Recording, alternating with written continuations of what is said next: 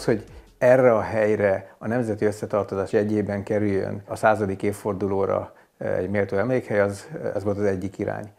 A másik irány az, hogy amikor elkészült a kossuthi rekonstrukció idestova 8 évvel ezelőtt, ennek volt egy olyan következmény, hogy az Alkotmány utca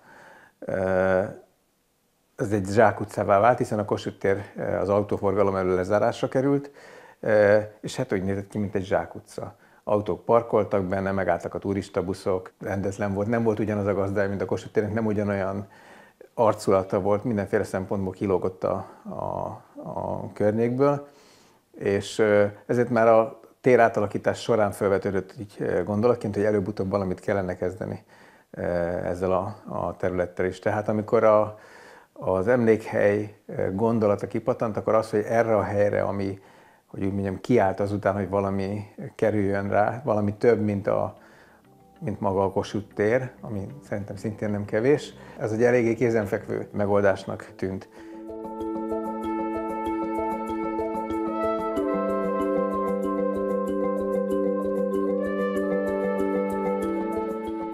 Adott volt egy program, adott volt egy helyszín, és adott volt egy téma. A helyszín, ahogy a Kossuth tér, amit Tima Zoltán és Mohácsi Sándor 8 évvel ezelőtt rendbe tettek, felújítottak az ő terveik alapján. Nyilván ez, amit most itt az Alkotmány utca végén csináltunk, ez ennek a térnek a része próbál lenni, annak egy kiterjesztése. Tehát mindenképpen mind formailag, mind anyaghasználatban, mind szemléletben megpróbáltunk ahhoz hasonlulni, annak a dolgait átélni, átvenni. Ugyanakkor volt egy program is, amit a megbízónk, a SIP Zrt. Meglehetősen pontosan körülírt, hogy körülbelül mit szeretnének itt az Alkotmány utca végében elhelyezni. Volt még szempont az, hogy itt az Országház és Steindl Imre nagyon fontosnak tartotta, természetesen teljes joggal, hogy bármi kerül az utcák, a Kossuth térhez csatlakozó utcák végébe, azok semmiképpen se takarják ki az Országház látványát. Tehát ebből adódott az, hogy megbízónk azt szerette volna, ha bármit építünk ide, az mindenképpen a föld alá kerül. Ugyanígy adottság volt a programban, hogy el kell helyeznünk az 1913-as összeíráskor az ország területén lévő 12 000 valahány száz darab helyiségnevet.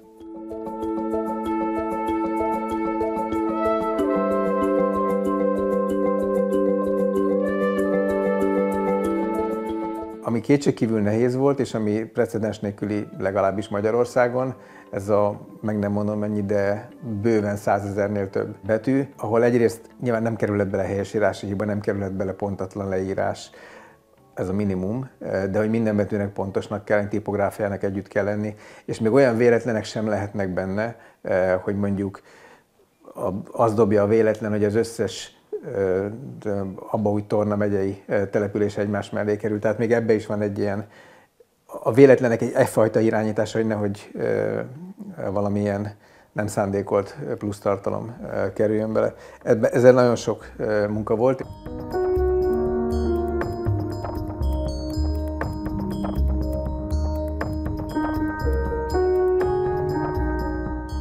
Tettünk különbséget az szerint, hogy abban az évben, amikor az összeírás volt, melyik helyiségben hányan laktak, és ez szerint lőttük be azt, hogy melyik méretű kőre véssük fel adott helynek a nevét.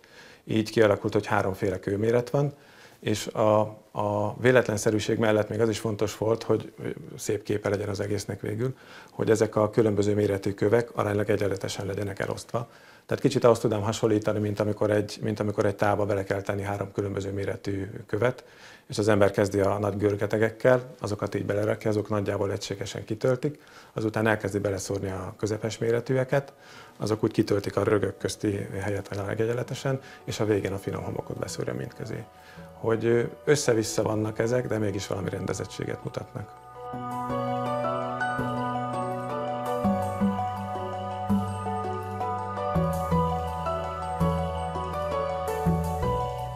A tervezés korai szakaszától benne volt az a metafora a gondolatokban, hogy a föld alá megyünk, az nem mint a sírba szállás, de hiszen a történelmi Magyarország sírba szállásáról beszélünk. A csavar ebben a gondolatban az, hogy az egész úgy épült meg az eredeti elképzeléssel, az induló elképzeléssel szemben, hogy lemegyünk, lent megkerüljük ezt az örök rángot, és utána följövünk. A Kossuth térnek háttal lesétálunk, részesülünk abban az élményben, amit ez az egész valóban szándékosan sötét tónusokkal operáló mű nyújt. Bekerülünk oda abba a térbe, amelyikben tudatosan törekedtünk arra, hogy tényleg sötét legyen, amennyire lehet, nem függetlenül attól, hogy minél jobban látszódjon az örök lángnak a fénye is.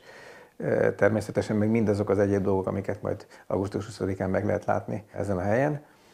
És amikor kijövünk ebből a sötét térből, amit tudatosan nem nevezünk helyiségnek, mert ez nem egy épület, hanem ez egy képzőművészeti alkotás egy összességében. Amikor kilépünk ebből a sötét térből, akkor előttünk a fölfelé haladó útvonal, aminek a végén az országház, ami minden fényben más. Tehát ez a része ez teljesen tudatos volt, az ebben rejlő szimbolika is része volt az elképzelésnek az első perctől kezdve. Az, hogy a dolog milyen jól működik különböző fényviszonyok idején, mennyire sokat tud hozzáadni a reggeli súrlófény, az esti súrlófény, milyen szép tud lenni esti díszkivilágításban, az országház kivilágítása, meg az emlékhely saját kivilágítása, a bevetődő árnyékok, az, hogy milyen fantasztikus látvány nyújt, amikor a gránitot korom-feketére mossa az eső.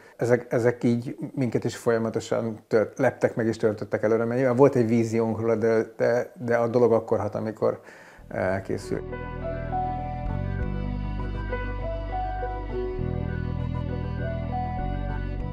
Szinte észrevétlenül a Kossuth tér felől elindul az ember, akkor a rámpa tetején egyszerűen besétál egy aránylag széles és nulláról induló lejtőn lefelé, és 100 métert kell mennie ahhoz, hogy fokozatosan lépésről lépésre ez az élmény elkezdjen hatni rá. Tehát amikor leér a Honvéd utca előtt a rámpa aljára, akkor több mint 4 méter mélységben van. És az alatt, az idő alatt, amíg elér az elejétől a rámpa aljáig, gyakorlatilag fokozatosan megszűnnek a körülötte lévő házak, fokozatosan megnőnek a mellette lévő térfalak, amire fel van téve ez a 13 000 darab helységnév. Folyamatosan forgatja a fejét, szemlélődik, nézi, hogy milyen helységek vannak, ki mellett van, hogy következnek egymás után, hogy csillannak meg a fények ezeken a kis fénybetéteken, stb. És egyszer csak azt veszi észre, hogy mi leért a lejtőnek, a rámpának az aljára 1-2 perc alatt, az alatt teljesen beborította őt ez a hatalmas fal, teljesen megváltoztak a fényviszonyok, teljesen megváltozott a dolognak az akusztikája, egy picit eltűnt a város, és picit egyedül maradt ő ott lent az emlékhellyel és annak a mondandójával. És igazából ez a koreográfia volt a legfontosabb, hogy így próbáljunk hatni az emberekre. Amikor leérnek, akkor majd az átadás után meglátják, hogy mi történik ott lent ebben a kerengőben, és mi pontosan miről szól ez a kőtömb, meghasadt kőtömb középen. Eltöltenek ott egy időt, úgy próbáltuk hangolni ezt a helyet, hogy ott fél homály legyen, különösen akkor, ha az ember kívülről jön, ahol nappali fény van, és fokozatosan hozzászokik a szeme a lenti fényviszonyokhoz. Tehát ezen a sötét helyen is, amit ott mondani akartunk, és el van helyezve a falon, meg körbe, azt ott érzékelni fogja. De egyébként, ha kívülről lenézünk, akkor csak egy sötét helyet látunk ott lent. Tehát ehhez is kell ez a fokozatosság. Miután ott lent körbejárt, eltöltötte a neki szükséges időt, utána elindul visszafelé, akkor amikor kijön a rámpa aljáról, elindul fölfelé, ugyanez a fokozatosság érvényesül. Tehát a hatalmas térfalak között, amik majdnem 5 méter magasak az alján, és 4 méter széles a rámpa, tehát magasabb, mint amilyen széles.